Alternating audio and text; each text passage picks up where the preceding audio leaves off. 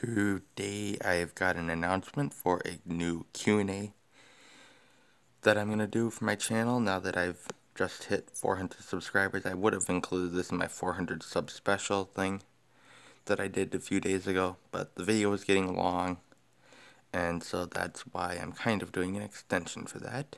But if you guys have any questions for the Q&A, which the question giving will go for 2 weeks from here until 2 weeks from now, which I'll be on vacation at that time when the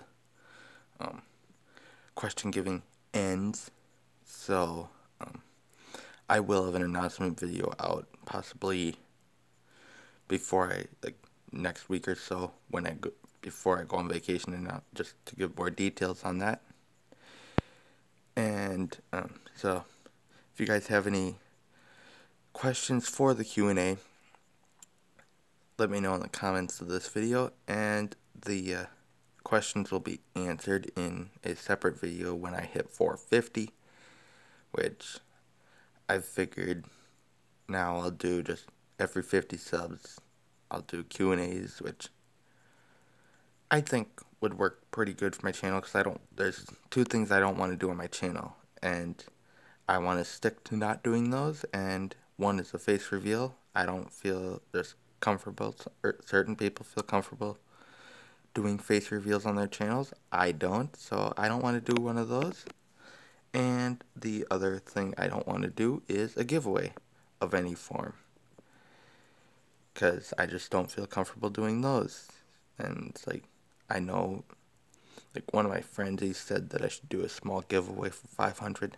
I don't feel like doing it, so I'm not going to. And so that pretty much explains how things will go on my channel.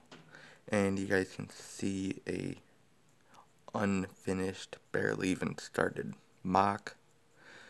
And if you guys are wondering why the mystery machine from the Scooby-Doo set that I have is in there, that will go with this mock in some way.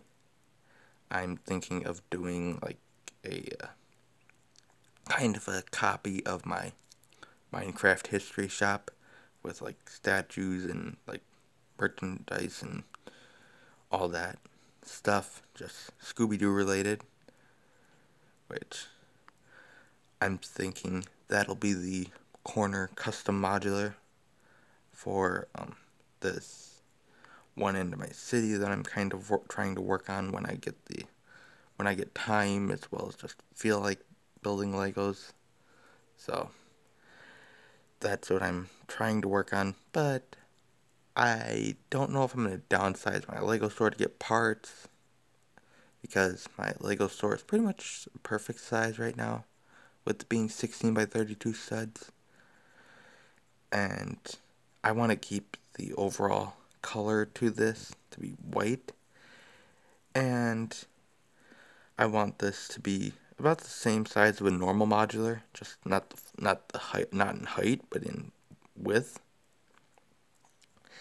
And so if you guys know, I've already marked off the front, thanks to a person on Google Plus who told me the normal width for Lego modulars for their sidewalks in the front.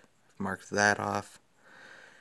And I just need to know how much space they usually don't use in the back. Then I can cut off with bricks, cut off the size of the building.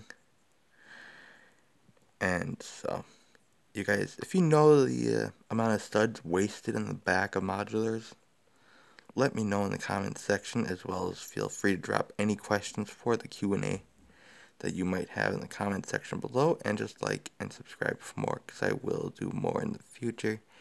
And I don't know how much more, because I'm thinking of taking a major break after my vacation.